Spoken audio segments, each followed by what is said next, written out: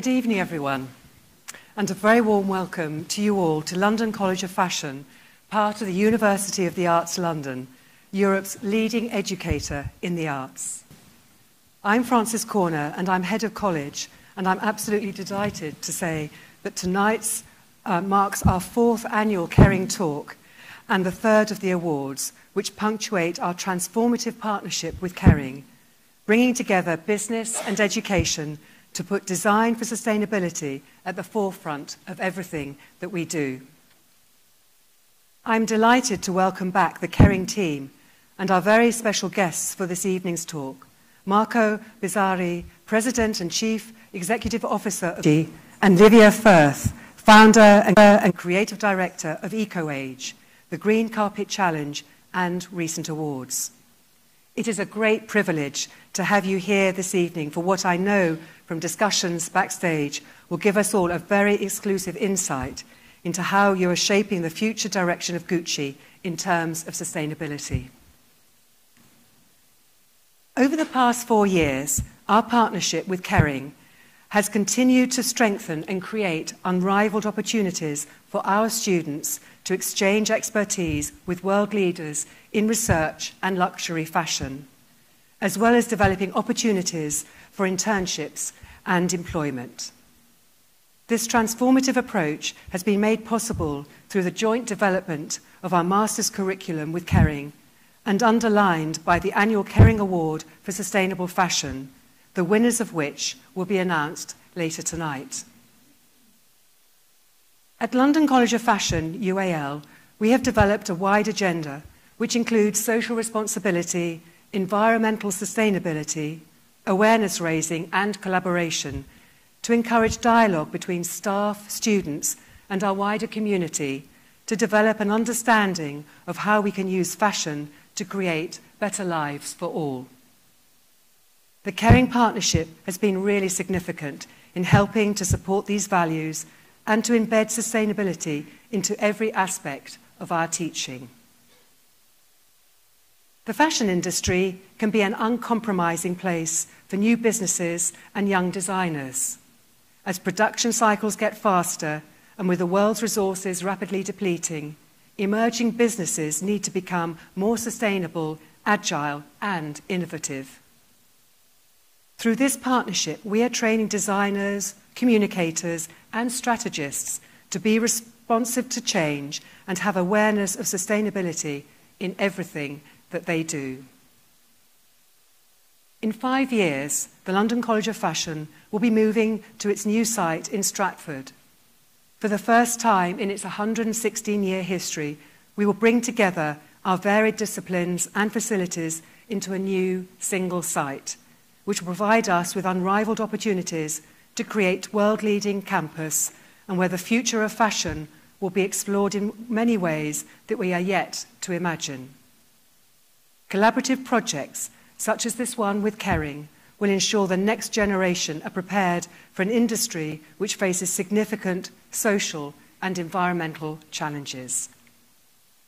I want to give my sincere thanks to Kering for their ongoing support and shared vision for this unique partnership, and to Professor Dilys Williams, who you will be hearing from later this evening, Director of the Centre for Sustainable Fashion here at LCF, who has been instrumental in placing sustainability at the heart of what we do. I now have the greatest of pleasure of introducing Marie-Claire Davot, Chief Sustainability Officer and Head of International Institutional Affairs of Kering, to the stage. Thank you.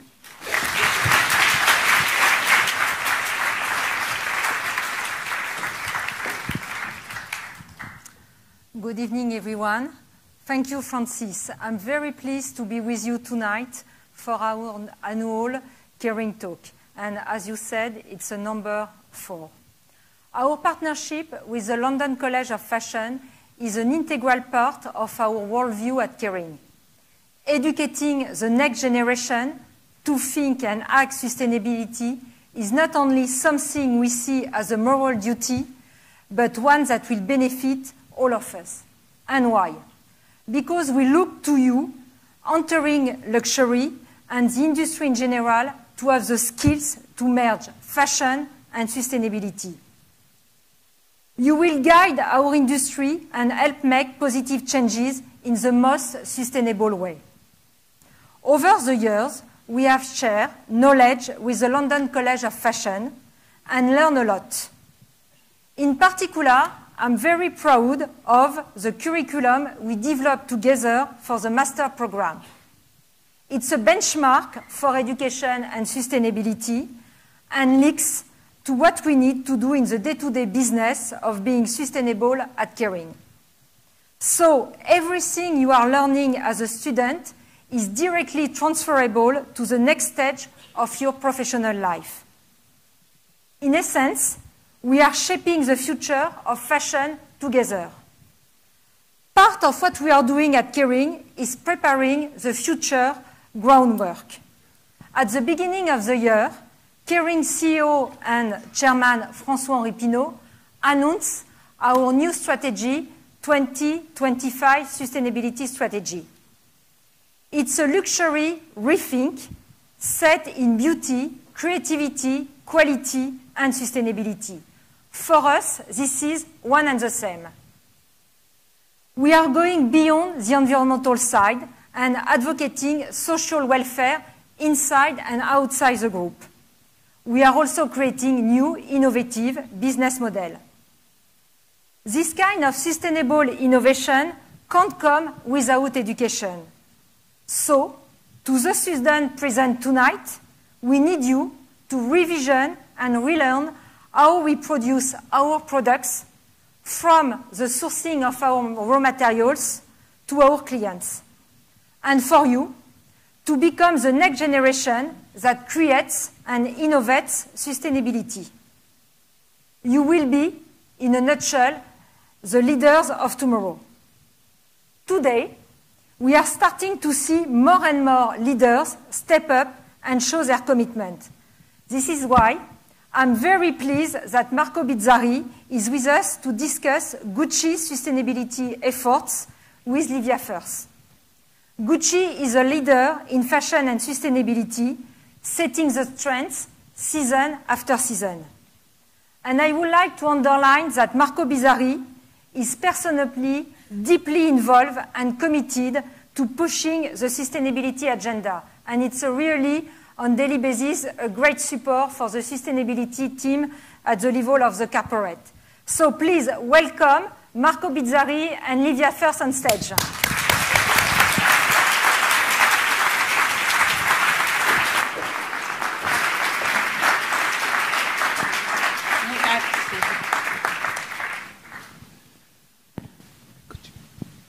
Oh, I was thinking about where is the microphone. Yes. Well, it's really nice to be here tonight, particularly in conversation with Marco, who I don't want to make blush immediately, but this summer I read that Gucci was proclaimed the hottest thing on the planet. So what I want to know is, what does it feel like to receive this kind of praise? But mostly, what is the magic ingredient? It's not about being the hottest or not the hottest in fashion. You have moments of where you are there and then you go down, and you need to count on and living the day after day. To me, the most important thing about the fact of being now leading the trend in fashion is not about revenues or data that as a consequence of choices. It's very much about what's happening in terms of culture in Gucci. I gave an interview 2 weeks ago to an Italian, Beppe Severnini, that you know. And he was visiting the headquarters in Milan, and he was telling me that the thing that he really hit him was the fact that in our headquarters in Milan that we opened 12 months ago, all the people are smiling. And to me, it's the most interesting praising of what we do. We believe that we work in an industry of creativity, and creativity can foster only if there's a ground for it, and supported and protected, and the possibility of any emotion passes through that. In terms of ingredient, I would like to have a magic formula, but I don't think any moment has a specific characteristic. So you cannot replicate what you did in a previous company when you move in another company. you need to just make sure that you have the right strategy, because of course if the strategy is not good, even if you execute properly, it's going to be a disaster, even worse. But it's the fact that at the center, the way in which you fine-tune the strategy is together with the people that you have. The same strategy can be applied and executed in a completely different way according to the team that you have. Luckily in Gucci I found an incredible team, and that made the difference. That really made the difference. So if you're able to maintain this kind of culture where we allow people to take risks, to make mistakes, maybe not making the same mistake twice. It's not, that would be useful. But overall that makes the difference. And then I'm looking here at my team present. In Gucci, I mean, Marie-Claire was telling that I'm supporting and the sustainability and the rest, but we can support everything, but if the team on a daily basis, they don't work. For example, Rossella Ravalli is working for us from a long time. She's the one really leading the sustainability in Gucci, and without her, the result would not be possible in the past. So again, it's all about people, and more going forward with the technology changes, people will remain the center of what we do. But it's interesting because the approach is quite disruptive in a way. It's like, it's the same thing sometimes that they said about me, and you are the same. You're a real disruptor in the way that you approach the old-fashioned system of CSR and put a spin on it. So how did you do that? What is your take on that old-fashioned system, and how did you turn it on its head almost? No, I think that the word disruptor has been a little bit abused recently. Everybody's a disruptor. If everybody's a disruptor, nobody's a disruptor at the end. I think that the contrary is the status quo. Today, the world is changing so fast, so it's not even an option not to change. And that is together with the fact that we tend to be bored quite easily in Gucci. So after bored. So we like to change quite frequently, and my team is laughing because we launch so many projects that, but it's the way in which we can really make sure that the company remains flexible. We are working in an industry where the added value is very, very high. So the potential of making amazing growth like we are having today in Gucci is there. Just a matter of how you approach the business, how you approach the people, and etc. But you need to make sure that in the case in which some external shock arrive, your company is flexible enough to react quick. Because Gucci is a big machine. It's 11,000 people direct and 45,000 indirect. So to move this minister is not easy. So we need to make sure that we disrupt in the sense that we interact with people in a different way. We take decisions quick, despite the fact that we are a big company. So the mentality that we try to foster in the company is very much about the one of the startup. So thinking about many small companies in Gucci instead of a big company. Yeah, but going back to the old kind of framework of CSR, what I like about your approach a lot is that, you know, one of the things that drives me crazy is when the word sustainability is only associated to environmental, and is always leaving the people behind. And in fact, you know, in my life, I spend most of my time telling the narrative of the people in the supply chain, and you have put very much people at the front stage of Gucci. So what is your take on sustainability in that sense? Sustainability, listen, being a CEO of a big corporation, especially in fashion, I mean, we talk about sustainability, most of the cases I'm attacked, because we are exposed to everything.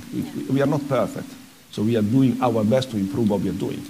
And that is the first thing. For me, sustainable is to make a company, to make a company in Gucci, sustainable for François Pinault, investor, and the employees for the next 20 years. That to me is sustainability, meaning that creating the possibility for everybody to live well, to have the proper salary, and to help the families that are related to. When I joined Gucci back in January 15, I met the director of operations, the directors of operations, because there were 3 at that time, and we were talking of closing 40% of our sub-suppliers, meaning 16,000 people, meaning 16,000 families. Wow. So meaning the fact that today we are not able to find supply because we're growing so fast, it's almost impossible to find the right supplies, and we are looking everywhere to make sure that we are able to support the production, means that for me, that is the best success in terms of sustainability, because we are able to keep this community and the territory, the investing in people alive. So that to me is sustainable. Then the social part is absolutely key. And the well-being of the employees, the well-being of the people in the company is key, not just because we are just ethical. We are.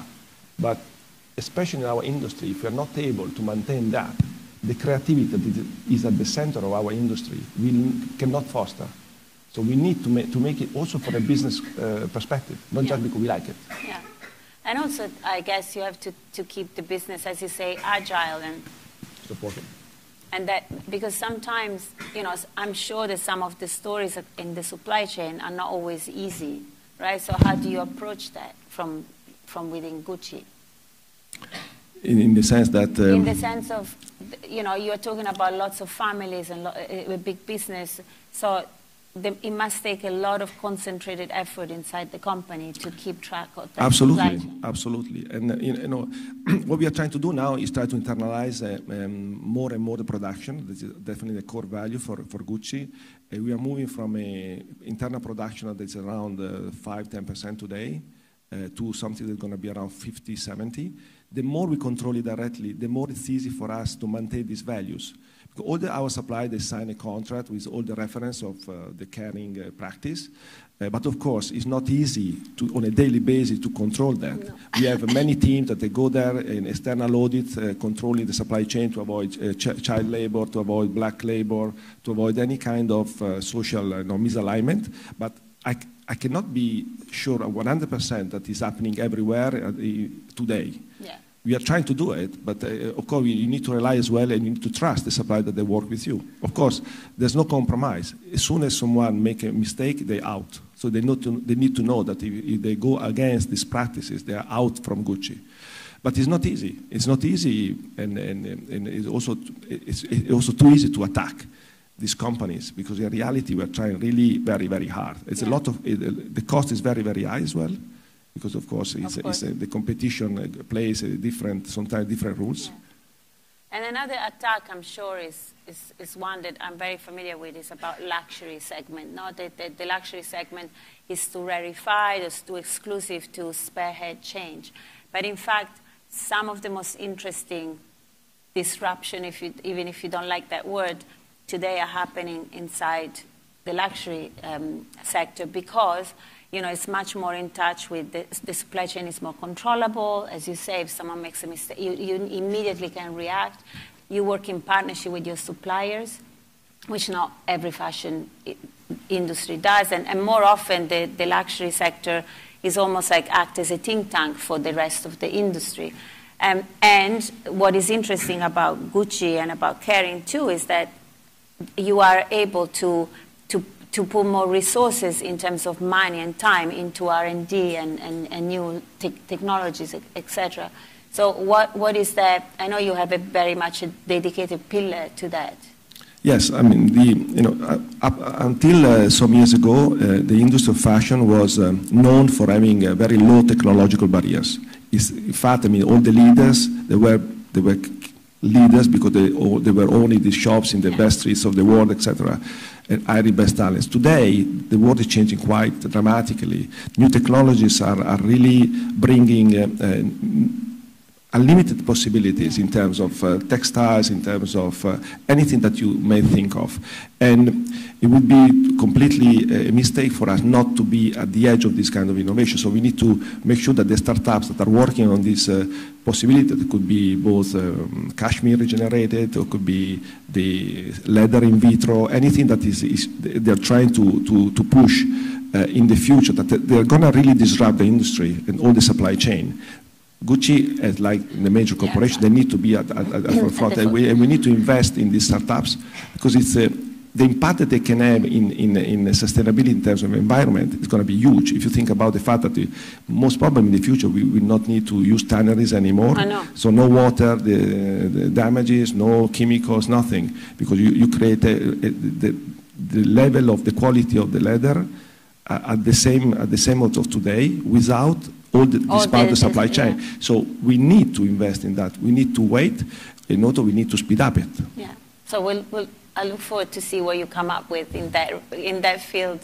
And talking about partnership also, partnership with your supply chain, but at the same time also partnership with your employees, internally. You talked at the beginning about the relationship that you have internally with everyone. And also I know that you're always busy internally with your team and also investing a lot of time in the youth, and a lot of energy. Do you want to tell us a bit about that? Yeah. Today, as we were saying before, the world is changing very fast. And most probably, younger people, younger kids are more intelligent and more competent than us. And one of the points that we need to keep in mind is... I'm not sure what you mean by that. I'm very young. In fact, than us in the sense, except Robert that is in front of me. But it's, sometimes in terms of leadership, we need to unlearn instead of teaching, because experience can be very much a prison and bringing you to make the same kind of decision that you made in the past, and today you cannot do it anymore. So because of that, we need to be exposed as leaders to this young generation that not necessarily are working with you. And most probably the most intelligent ones are not working with you as well. Yeah. So you need to find them as well through the net and through different opportunities. So because we discussed that before, I started to do lunches with my old people below 30 in the company and asking them what is not working in Gucci. 3 things each. So we have 15 people at the time. So I met like more than 150 people everywhere in the world. And then if the projects they were proposing... What is the thing that was not working in Gucci? No, I'm joking. And no, it's been very interesting because first, I mean, these kids are exposed to myself, so in the sense that they have the possibility to show, and I saw very intelligent talent that maybe in a big organization they cannot be coming in front of a CEO. And then if the project makes sense, then they were in charge of bringing it at the end. So it was a very good way of creating, I mean, seeing the company from the bottom to the top. And together with that, we put together we have an executive committee of the people in the senior managers of Gucci. We created as well called the shadow executive committee, made by people below 30, discussing the same topics that we were discussing in the comics, to see if the answers, the solution, the proposal were different. And it's very interesting because there are always different angles, and we need to make sure that these talents, these kids, they remain with us. And they are praised, and they have the possibility to grow and to have the possibility to be mobile as well around the world. Which is very much at the core of what sustainability should also be, right? I remember Paul Polman, the CEO of Unilever, once said that sustainability should be primarily about people, because if you take care of the people in your business, you automatically take care of the environment, because you have, it all goes in circle that way rather than the opposite way. Exactly. Then, of course, I think Kering, especially through the strengths of François Ripineau, pushed really much the boundaries in fashion from the very beginning, setting many activities that were unearthed. If you think about the environmental profit and loss, it's something that is being built by Kering. But that was groundbreaking. Groundbreaking because you can really follow, it's far from being perfect, but at least you have something to measure. Yeah. And all these targets that have been set for 2025, despite the fact that is a huge attention in terms of people, and that starts very much from François Ripineau, that is probably the most ethical person I've ever met in my entire life, really, so you can really trust his words. And because of that, we are contaminated because of this leadership, and ideally everybody in the company, in the group should be like this. So it's key as well to set targets in terms of traceability for supply chain, water reduction in terms of use for the leather, anything that it makes sense in terms of impact on the environment. But everything starts from people, again. Yeah. It's at the center for everything. And the difference that we are making today in fashion is because we have the best talents. We have the best creative directors, we have the best people in the company, and we want to attract new talents. And if that is going to be the case, then we're going to keep on winning going forward. And I know that talking about talents and youth and people, I mean, we were both really excited to be tonight in a room full of people who have really decided to invest time and energy into studying sustainability in fashion. And they're really committed to change this industry. And that you specifically wanted to keep a rather large announcement for this audience tonight. In fact, 2 announcements, but one is really major, to give it almost as a present to them. Yes. So over to you. We decided to become part of the Far-Free Alliance, so meaning we are going to stop producing and selling furs from Spring-Summer 18. Sorry, this deserves a huge applause.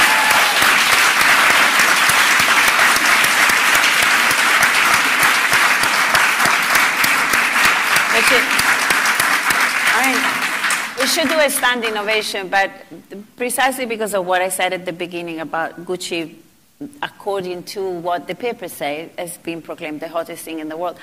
Once Gucci decides to go for free, I know that some brands have announced it before, but it would be a real game changer for the industry. So, bravo. Another applause.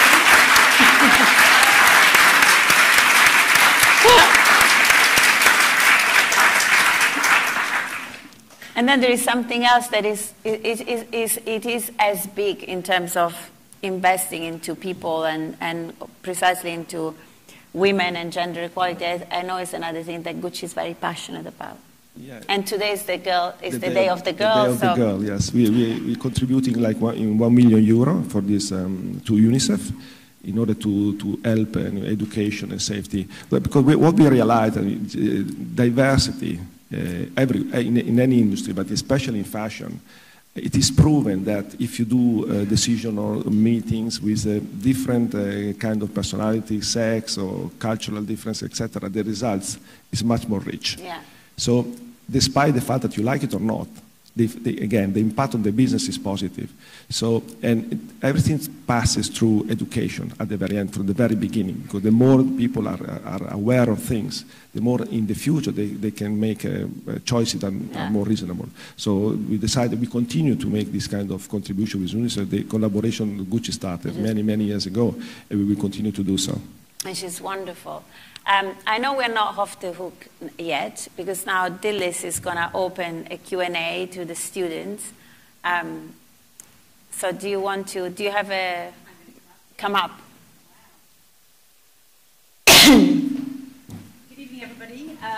Thank you, guys. Wow, what incredible insights and commitments. I know there's a lot of questions that have been coming in, both on social media and I'm sure everybody in the room, particularly after what you've just been saying, is going to have a lot of questions for you.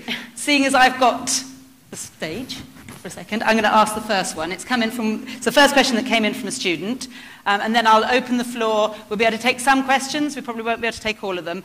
But if I can start, Marco, by asking you, the question that's come in asks, how will Gucci use its position of influence to become a leader of sustainability in the future? So you've made these commitments now. How will you create this leadership for the future? Listen, first of all, I think everybody needs to take his own decision. I mean, I don't want to be the vate of anybody. The point is, I think big corporation have a big responsibility, even more going forward, because I mean, they really are the only global force in the world. So I think in setting these objectives of 2025 in Gucci that are quite credible and very ambitious, I must say, I think we set the tone in the sense that everybody will do what they want to do. I mean, we are in a very democratic area. But on the other side, I think it's important for us to set it. So going forward, it's just a matter of pushing more these boundaries and making sure that we move the people that are working in Gucci. If you think that overall we have 60,000 people, and 60,000 people have 60,000 contacts, or more than that. So the possibility to grassrooting is very, very high. So if we're able to create it, we are working on it already, in order to make sure that everybody take action, then the possibility to influence, to impact the world is becoming even more key. And the fact that, of course, Gucci is so visible, so well known, helps a lot. because it's easy to speak about a fashion brand than something else. So we need to use that in a positive way. Absolutely. I mean, it's incredible for somebody that's as visible as you are to be making such commitments, because that has a ripple effect across society and the industry. I could continue the conversation, but I shouldn't do, because I'm sure there's a lot of questions from the audience. Can I have a show of hands and see if I can take a couple of questions, and then we'll come back and take a couple more. Any questions? Everybody's being shy now. There is always the first one, you know, like the scary first hand. Come on, otherwise I can, yes, okay, I Yeah. can see, yes. Somebody got a mic? Great, up at the back. At the back. Thank you. Yeah. Thank you. Thank you. I would like to ask, is there anything Gucci is doing regarding overconsumption? Because that's a big problem in fashion industry, and it's something which is kind of, well, it's positive for you because you're selling stuff, but it's a big problem, and I'm wondering if there is anything you plan to do about that in the future. In terms of, listen, for us, it's a good problem to have, as you say, but giving a more sustainable approach on that, we are working a lot in terms of, we are thinking about many different business models possible going forward. That could be the renting, that is something that we are trying to think about it. And again, in maintaining the luxury positioning, because we don't want to become a fast fashion or become to devalue the brand. Keeping in mind that, again, overconsumption is a problem. On the other side, we have 60,000 people to feed.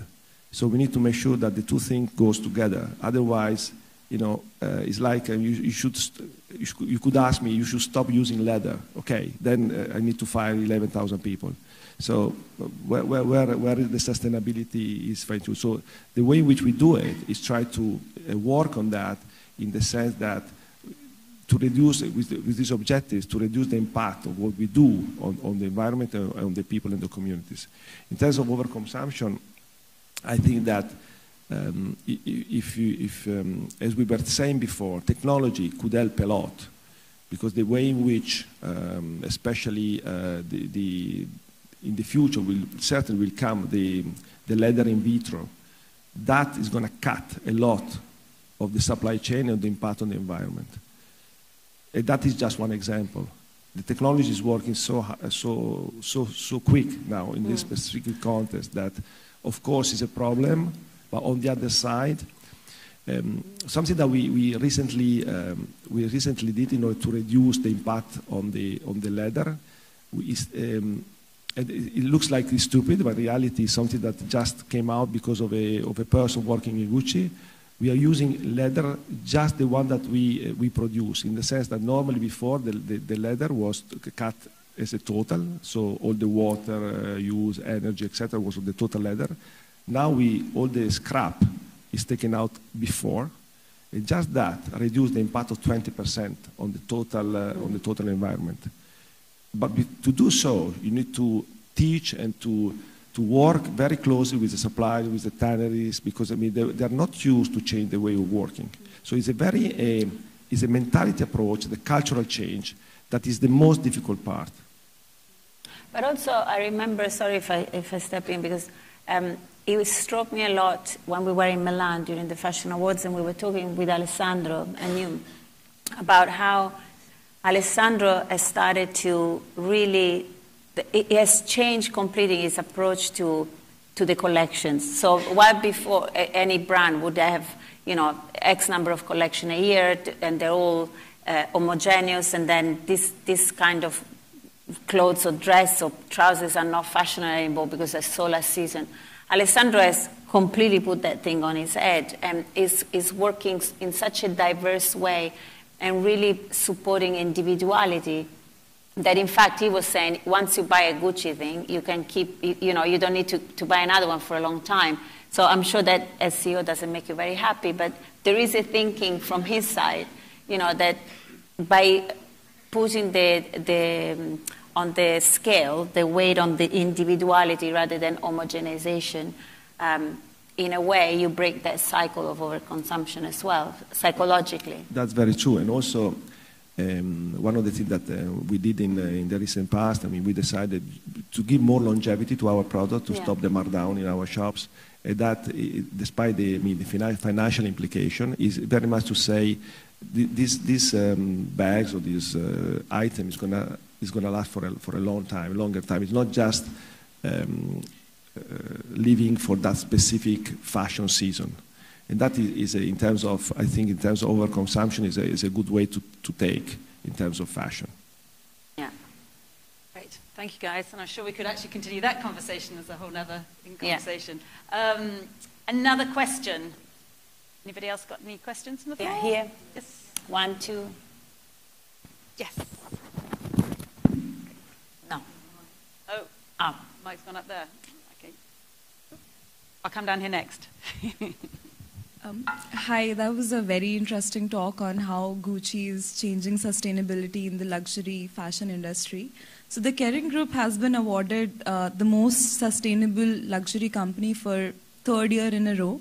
So on one side, we have this increasing pressure on the industry to be more sustainable in terms of reducing the impact that it has on the environment. But do you think a luxury customer would actually pay more for sustainable luxury? Like, do you think in the future, sustainable luxury could be a selling point?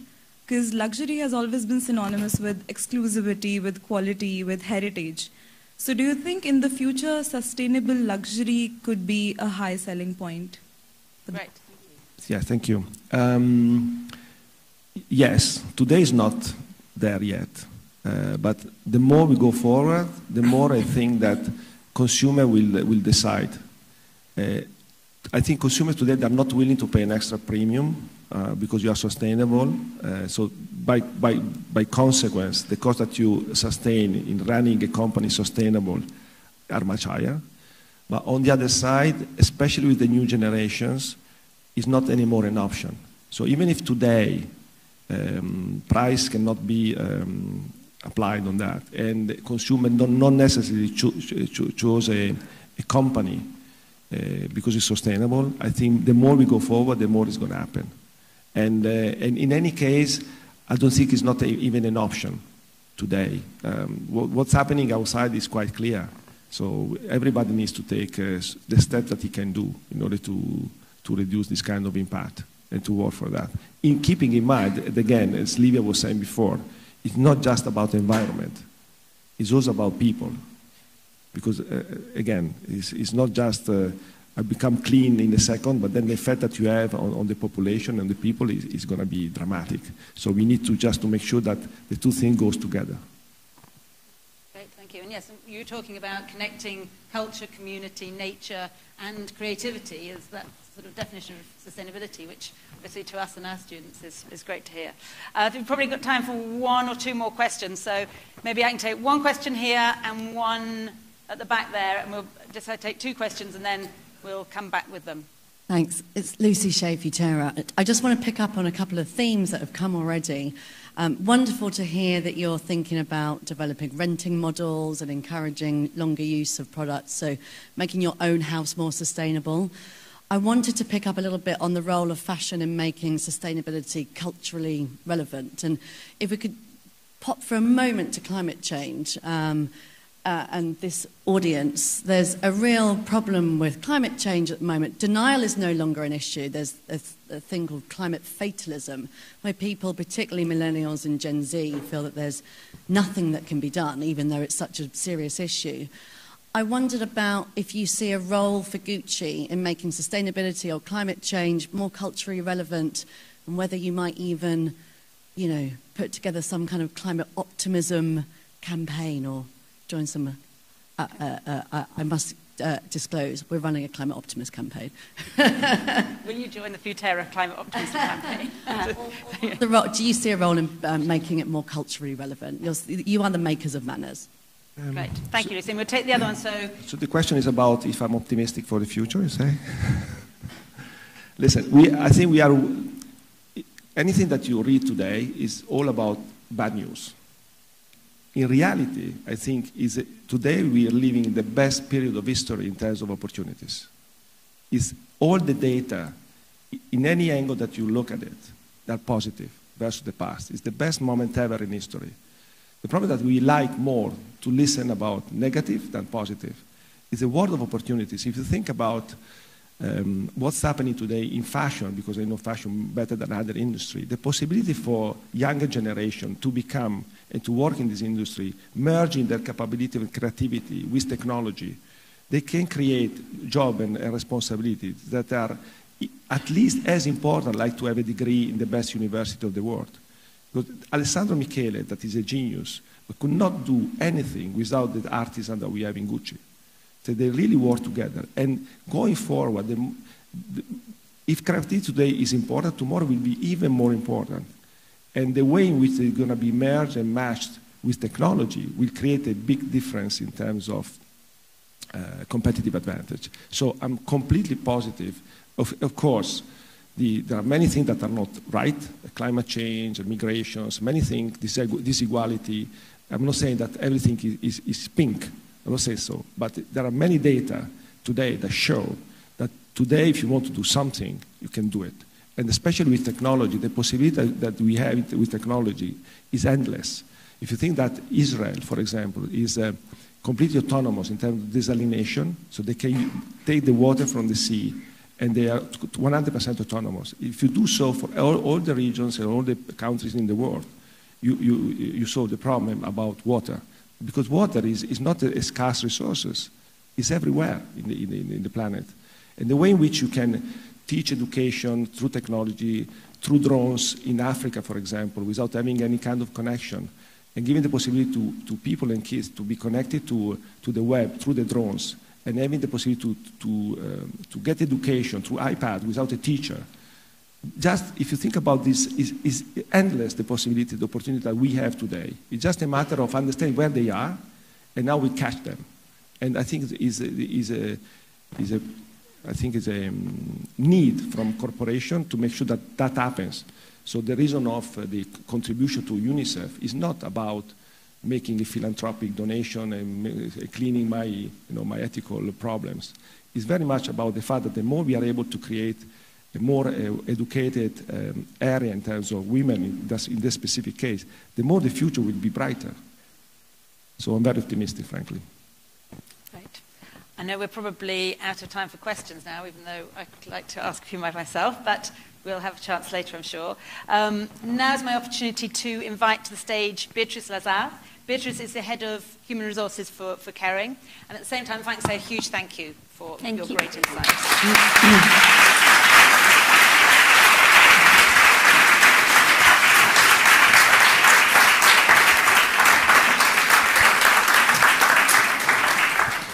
It's going to be difficult for me to follow up on such a illuminating and thought-provoking talk. Thank you very much, Livia. Thank you very much, Marco. Now it's time to turn our attention to the Kering Awards for Sustainable Fashion. And it is an honor for me to be here today to celebrate this year's inspiring and promising winners. I'm talking about the student, and this is going to be the main focus of today, my talk. So at Kering, we support all our brands to lead with business practices that contribute to a better future, because we believe that building sustainable luxury is the right thing to do for the world, for our business, and for our clients. We also believe that we must encourage the future leaders of the fashion industry to build sustainability into their work from the beginning of their career. Which is why we joined forces with the Center for Sustainable Fashion several years ago to create the Kering Sustainable Fashion Awards. So this program helps us shape the future of the fashion industry as we share our values with students and have the chance to meet extraordinary talent. Speaking personally, I love these awards as they give us the chance, a unique opportunity to have a meaningful exchange with the most talented young people, these passionate people in the room tonight, who can challenge us such that we can adapt and evolve our role and offer as an employer. in this, our third year of the Kering Sustainable Fashion Award, we set the bar high, asking students to achieve 4 essential goals. And in order to be considered, the student had to develop projects which, 1, were economically, environmentally, and socially viable. 2, that had a rigorously researched framework of sustainability. 3rd, that demonstrated innovation and original thought. And, of course, were deeply relevant to the brand and the client. Beyond our 4 primary objectives, our 2 brands had specific briefs for the students. Gucci asked students to draw from the iconic brand's 100 years of history of innovation and resourcefulness to help it become a beacon of sustainability in its next 100 years of existence, all whilst capturing and enhancing the spirit of possibility that the brand embodies, as we just heard from Marco. Stella McCartney invited students to apply their creativity to the development of concepts, products, materials, systems, and messages that express their values and approaches to sustainability. So, from more than 400 applicants, 4 students developed visionary projects which stood out, showing a mix of insight, thoughtfulness, and understanding of sustainability challenges. And I'm going to give you some of the examples. One student drew inspiration from such disparate fields such as biology, sound design, and textile to create pigments and dyes that will be natural, renewable, and biodegradable. Another student who made it to the final 10 worked to address and replace non-renewable structural materials in luggage without compromising the visual appearance, and came up with the idea of using a mixture of cork and bioresin for a lightweight, durable, and environmentally sustainable alternative. Another of our finalists drew from both a scientific and artistic sides to begin research on a new innovative material. And another one, the final one, sorry, was inspired to take a radical new approach to denim, turning it from one of the worst offenders in fashion, if we may say, in terms of environmental impact, and reimagining it as a local, artisan, and regenerative material. What all the finalists had in common were the breadth and the depth of their commitment to bringing sustainability to fashion. They all imagine a future for our industry that draws from art, science, and technological innovation, whilst helping preserve and indeed improve our environment, supply chain, and the craftsmanship, that is the mark of true luxury. I would now like to welcome Dilys Williams again, so our Professor of Fashion Design for Sustainability, to the stage to share a perspective on the importance of these awards. Thank you, Dilys.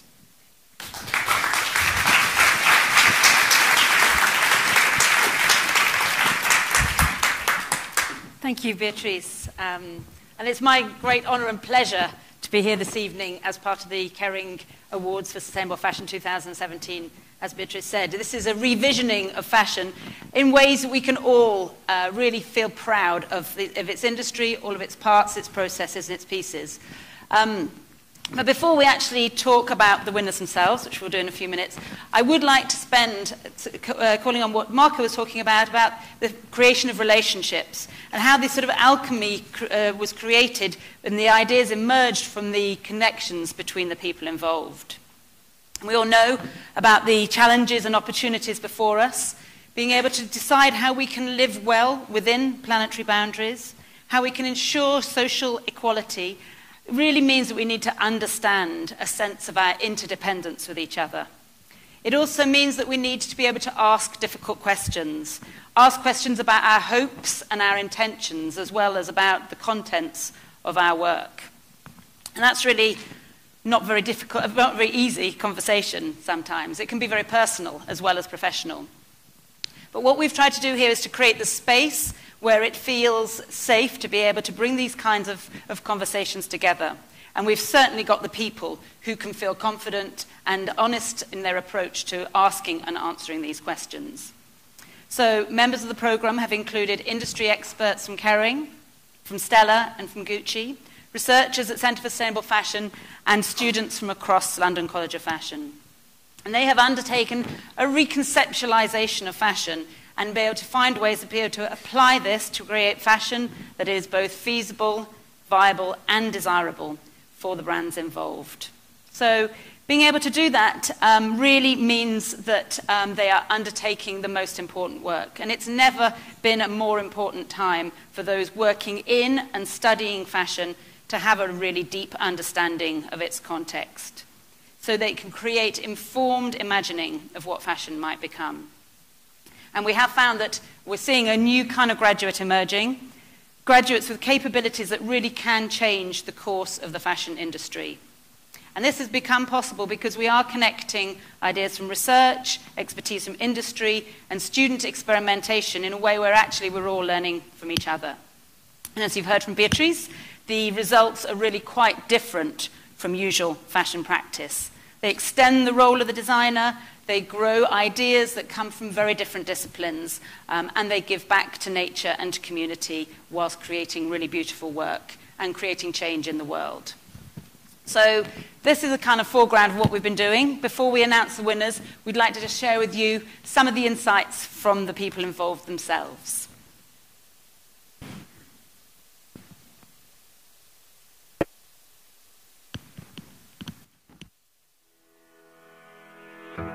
This collaboration is about bringing together intention-driven creatives. For Kering, partnering with the London College of Fashion is about sharing our expertise in innovation and sustainability. In exchange, receiving the students' creativity and vision for the future is extremely enriching for our group. Having students come in and kind of challenge us and present new ideas has been really, really valuable. Having new recruits into our brand that are sustainably literate is critical for us. I strongly believe that the new generations are really sensitive to this kind of subject. It's part of the DNA of the company. We need to push innovation in a sustainable way.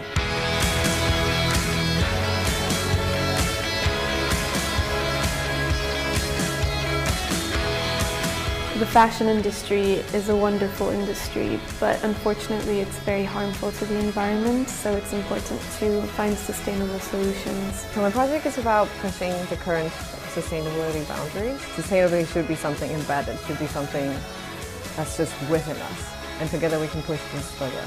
There's a lot of issues that are almost swept under the rug that need to be confronted, and I feel like I'm trying to do that with this project. This project will make me be a lot more considerate when I do business in the future. Working with Gucci was great. We were able to understand their customers and also a full range of their products. Working with Stella has been amazing. It's such a privilege to work with somebody that cares so much about environmental issues the way I do. LCF in particular is a very nourishing school. It's a very kind of like a greenhouse for ideas and talent, and especially sustainability. Luxury has a unique positioning to influence and set the trends of the fashion world. Therefore, Kering feels we have a specific responsibility to transform the fashion industry into a more sustainable one.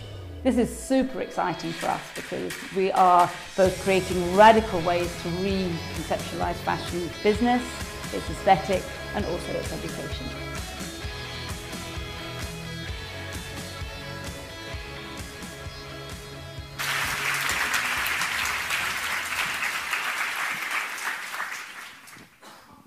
Right, I'd now like to invite Carolina Brasca to the stage, please. Please welcome me in joining Carolina Brasca. She's Chief Product Officer at Stella McCartney. So we're now about to announce the winners themselves for the Stella McCartney Awards, Kering Awards for Sustainable Fashion 2017. First of all, I'm going to announce the shortlisted participants. So the shortlist for the awards are Christina Haxam, Dianjin Lin, Heather Portbury, Jenny Kowalski, and Mitchell Thomas.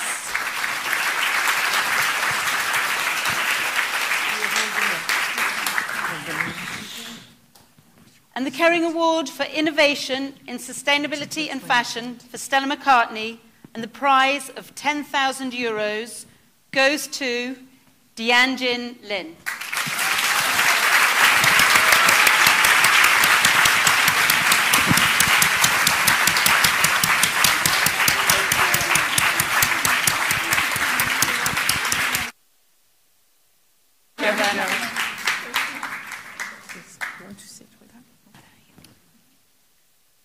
Yes, thank you.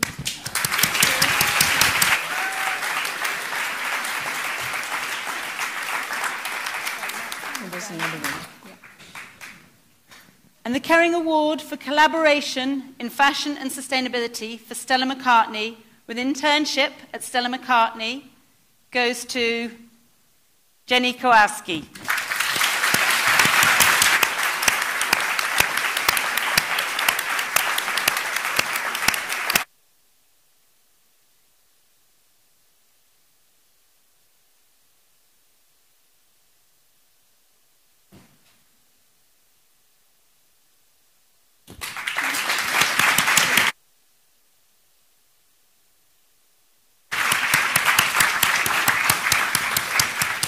Thank you very much, Carolina, for being here, and congratulations to the two winners. Now to the Kering Award for Sustainable Fashion for Gucci. Please join me in welcoming back to the stage Marco Bizzarri.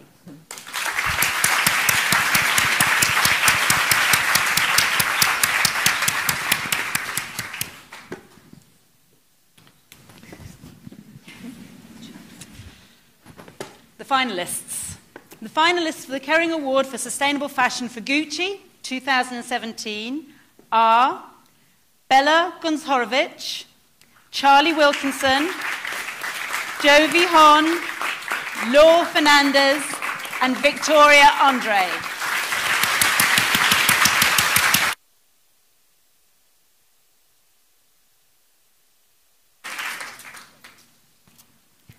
And the Kering Award for Innovation in Fashion and Sustainability for Gucci, with a prize of €10,000 and an internship with Gucci, goes to Laure Fernandez.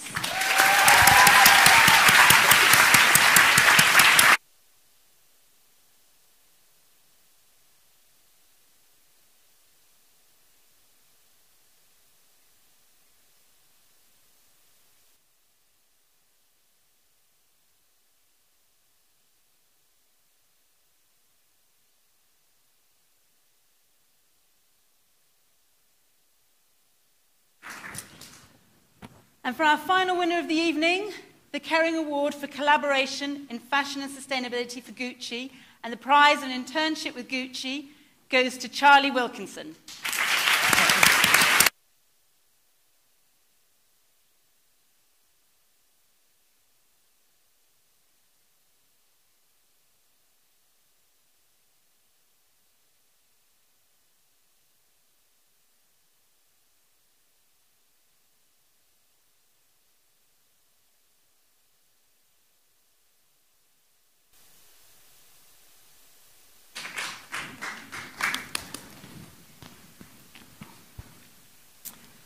I'd like to congratulate all of the students who have taken part in the Kering Awards for Sustainable Fashion for 2017. You've each demonstrated that as we enter an era like none other, we also have graduates like no others. Creatives who can combine integrity and understanding, and with whom we can become justly proud of every facet of fashion. And judging by this year's submissions, the coming year and next stage of the awards is going to be incredibly exciting for us as well. I'm going to hand over to Beatrice now. So next year. Some bit of information. Yes, I have some more news for you because it's my pleasure tonight to announce that for the academic year 2017-18, the brand partners for the Kering Awards will be Pomellato and Alexander McQueen.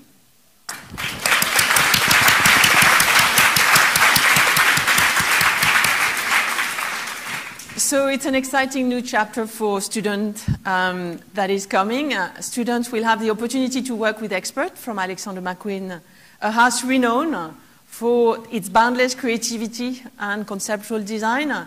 The house is led by Sarah Burton, who produces critically acclaimed collections that juxtapose fragility and strength, tradition and modernity, and darkness and light.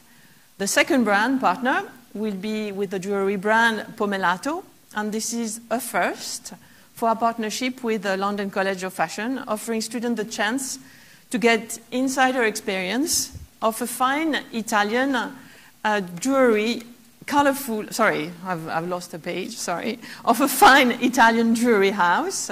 Pomellato pioneers the spirit of prêt-à-porter in the traditional world of fine jewelry and has achieved iconic status with its blend of colorful stones and cutting-edge gem settings.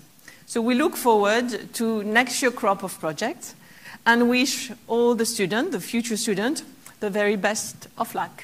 Over to you, Delis. Thank you.